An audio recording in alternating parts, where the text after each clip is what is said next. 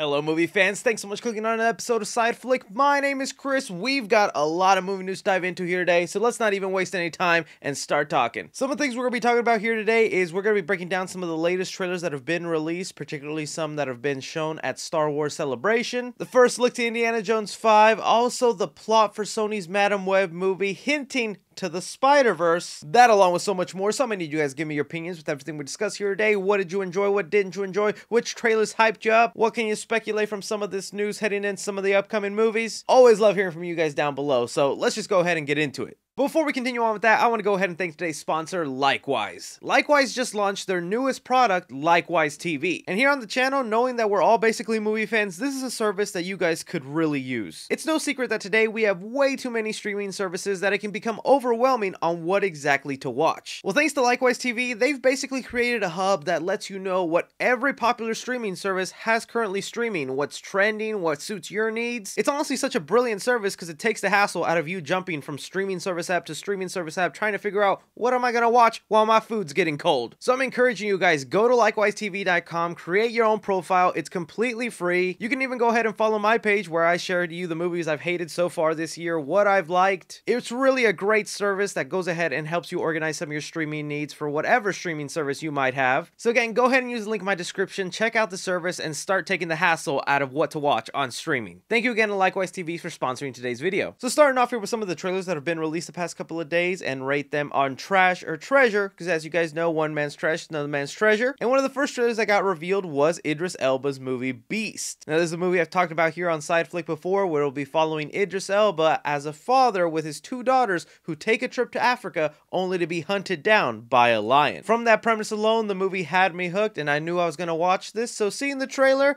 I knew what to kind of expect. I knew this wasn't going to be a revolutionary movie or something that'll change cinema like Morbius. So admittedly, while the movie does feel a little cheesy and kind of like, really, what the heck is going on here? Idris Elba versus a big CGI lion? It's still something I want to see. I think it'll be a fun little blockbuster. Heck, they used to come out with movies like this all the time before the superhero action days. So in a weird way, I kind of miss when these movies would come out and be released in theaters, because usually this would be now a streaming type movie. So knowing the movie probably won't turn out that great and it'll have a couple of flaws here and there, I just want to see something fun, and this trailer lets me know it's going to be that, so I'm going to give it a treasure. Then of course we have all these Star Wars Celebration trailers that were released yesterday, so going through them, starting off here with Willow. I'm gonna be honest with you guys, I have never seen the first Willow and I don't even know if I have any interest to. No offense to my Willow fans, I know you guys are probably jumping up and down for this, but we all have different taste and like, and this just seems like something that's not my cup of tea. However, with that said, it looks like Disney and Lucasfilm spared no expense and put some money into this thing because it looks like an epic journey. I have no idea what's really going on or what this world is about, but the visuals, the characters, some of the designs of these creatures, it all looks really good. So this is going to be one of those things I definitely want to hear from Willow fans in the comments section. Does this meet the expectations of what you were hoping for with this becoming a show on Disney Plus and a revival of an old movie? From there, we got another Star Wars Celebration trailer for Andor. This will be the Disney Plus series where it'll mainly be focusing on a planet and what they go through when something like the Empire starts to take over. Now I gotta admit, whenever they announced this show, I was kind of perplexed why they would do this. No offense to Star Wars fans, but I'm kind of tired of them going back into prequel territory, telling stories of characters where we know their fate and how they're gonna end, because Cassian Andor is the same guy who's in Rogue One, and well, if you've seen Rogue One, you know how that movie ends, and knowing that guy's fate and the end of his journey doesn't make me that interested to go back and see his start, how he became this rebel hero that would eventually do something so huge for the rebellion. However, I do like this new perspective on Star Wars where we're looking at basically regular citizens and how they act and are treated whenever the rebellion started to take over. I think that's just fascinating on its own. But I wonder if the more diehard Star Wars fans feel the same way I do. Are you curious for an Andor series when you already know how this guy's story ends? But moving on here, talking about some of the more Star Wars Celebration announcements that got made without trailers, we finally got the first look and details to Spider-Man No Way Home director Jon Watts' Star Wars show that he's been hinting at and is said to be the primary reason why he left Fantastic Four. His Star Wars show will be called Star Wars Skeleton Crew. It's aiming for a release in 2023, currently has Jude Law cast, but the plot of the show basically goes as Skeleton Crew will follow a group of 10-year-old kids from a small planet who get lost lost in that galaxy far, far away and must try to find their way home. The story will take place after Return of the Jedi and will fit within the timeline of The Mandalorian and Osaka. And here with the first look concept art, I think this actually sounds really intriguing. I like this idea of a childlike sense of wonder getting lost in the Star Wars world, then figuring out then how do we get back home. It could make for a really entertaining watch, but it does make me wonder why they felt the need to mention that it'll fit with the timeline of The Mandalorian and Osaka. Does that mean Skeleton Crew will then tie into those stories, or we'll just see those characters kind of pass by? Still, there have been some reactions with fans that I've seen where they're like, oh, this feels like a Stranger Things knockoff or a dang kids show, when John Watts on stage wanted to make it very clear just because there's a kid cast does not make this a kid show. Let me know what you guys think of Skeleton Crew and if it's something you'd check out. Now, aside from the Star Wars news, at Star Wars Celebration, they did show us our first look to Indiana Jones 5. This is the first image of it with Harrison Ford at the age of 78 when he filmed this. Yes, I know it's going to be a very old Indiana Jones, but I really do not care. I just want this movie to be good, and I have all the hopes in the world that it will be. I like what they're doing here with setting up this silhouette of Indiana Jones still going on some sort of journey. It's giving me Indiana Jones vibes. That's the one thing a lot of people are scared of, is like, what's this movie gonna feel like? Because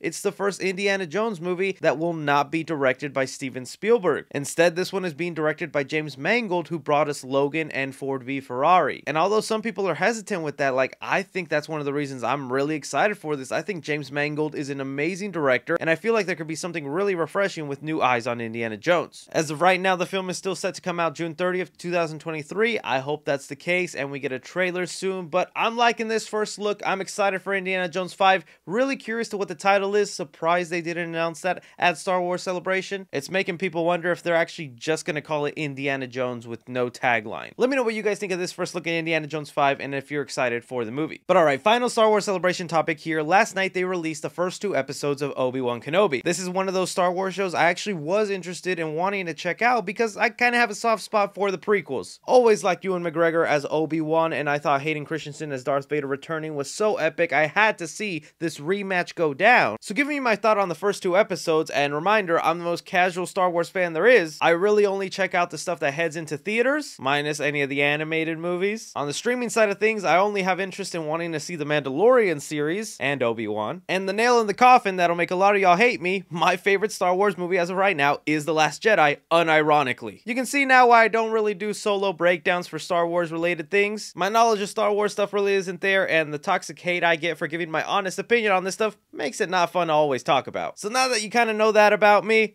I'm loving Obi Wan Kenobi. This will be spoiler free if you haven't had a chance to check out those first 2 episodes, but I was actually really surprised with a lot of the twists and turns and heck, the main motivation of Obi-Wan throughout the series. Because they kept that pretty well hidden as far as I'm concerned. I don't really dig too much into Star Wars news, but I didn't see anyone talking about this before the show. The surprise character they throw in there and that kind of becomes the main mission for Obi-Wan in there, I love the addition of that character. I think the person portraying that character is doing a fantastic job. They have a lot of weight on their shoulders and they're carrying it really well. I also think it's kind of a great story point and side mission for Obi-Wan Kenobi because I was curious how this show was going to play out. I know Luke and Obi-Wan are not really supposed to meet up with each other until A New Hope when he's like 18. But now these first 2 episodes make it so clear on what this mission on and the arc that Obi-Wan has to go through because he's dealing with the trauma of thinking he just killed his best friend, Anakin Skywalker. You feel that he's living with that guilt, that he just wants to protect Luke, oversee him, but he's also lost his way. Seems like a common thing with older Jedi folks. You start growing a beard, living in a cave, and you don't even want to use the Force anymore. But coming as someone who, again, is a casual Star Wars fan, it felt almost like classic Star Wars, like they were bringing in those sort of prequel vibes with the aesthetic of the new trilogy. In the prequel era, some things were just so heavily drowned out in CGI, it's kind of nice to see Obi-Wan in an atmosphere with a lot of practical effects and lighting set up. I guess the only drawback or nitpick I do have currently for this show is the main villain. And you don't really know who the main villain is until the end of episode 2. That's who I'm talking about as the main villain. I'm not gonna hate on them like I've seen a lot of people already start to hate on them, but even I myself is having a little trouble getting invested with them as a villain. They for sure are setting things up where we're gonna learn a lot more about this character's backstory, and maybe that'll make me like them or find them more watchable or threatening as a bad guy for Obi-Wan. But right now, that's like the only weak point. And I feel so bad for saying that because I feel like this character is getting so much unnecessary hate for toxic reasons, but I do see the potential for them to grow and maybe me be more on board with them later on. So yeah, if you were curious about a casual Star Wars fan's thoughts on Obi Wan Kenobi, thumbs up for me. I really want to know from some of you more die-hard fans what you're thinking about this series, what you're loving, what you're not. I know some people are complaining that certain things in this show now contradicts with Rebels, and that's where I'm like, I'm glad I'm not too heavy into the Star Wars knowledge because I can enjoy it without my brain going, that doesn't fit with canon, but still really want to know from some of you diehard Star Wars fans. But okay, moving on to the Sony Spider-Man universe, I know everyone right now is still going crazy with Morbius, and I say that only half joking because believe it or not, for like the past 4 to 5 days straight, Morbius has trended on Twitter with people just memeing and making jokes. But it's that kind of dangerous behavior, y'all, that is gonna get us a sequel accidentally greenlit. And I don't know if we're ready for that. Still, while we're waiting for that to happen, we did just finally get revealed the plot for the upcoming Madam Web movie. And I know I've been overusing this meme, but there was never a more perfect time to use it. The plot to me sounds intriguing. In the article they have it here, Sony shared a short description of the movie with Variety and Deadline, which revealed that the film will be an origin story of the clairvoyant Madam Web, whose psychic abilities allow her to see within the spider world. Repeat, Madam Web will have Madam Web using her psychic abilities to look into the spider world. You're telling me we're not going to get a look at other spider people in her movie? That seems clear as day to me. Madam Web is basically a pre-Spider-Verse movie. So that means you can for sure expect scenes in Madam Web where she's using her abilities, looking into the spider world, and we could see all these different spider characters. Spider-Gwen, Spider-Man Noir, Spider-Ham. I don't know if we'll get Toby and Andrew in there, but I mean, it's a possibility now. I guess it should also be worth noting though that it only says that she'll be able to see into those worlds, so we're not really going to be jumping into them, it looks like. Insiders did say that Sony was treating Madam Web like their version of Doctor Strange, so who knows, we might actually see that. And I want to be hyped for this, because who as a Spider-Man fan isn't going, whoa, seen within the spider world? We're going to get a movie where we see the different spider world? But then you think, oh man, they did make Morbius, those post-credit scenes. They're trying to make this connected universe. Tom Holland's still safe in the MCU, but he's one teleport away from being part of all this. I'm excited for where this could go, but I'm also extremely hesitant because I've seen what the Sony brand can do. This is where I want to throw it off to you Spider-Man fans. You hear about this being the plot for the Madam Web movie. Does this make you think we're going to see multiple Spider-Man characters? Will we be jumping into different worlds? Or what exactly do they mean by see into the spider world? But that is all the movie news we currently have going on right now, guys. I want to thank you so much for taking time out of your day to watch me talk some movie news. Don't be forgetting to hit that like button. Subscribe if you haven't already. Follow me on Twitter at 3C Films or on TikTok at 3C Films. But as always, I'm Chris. Take care.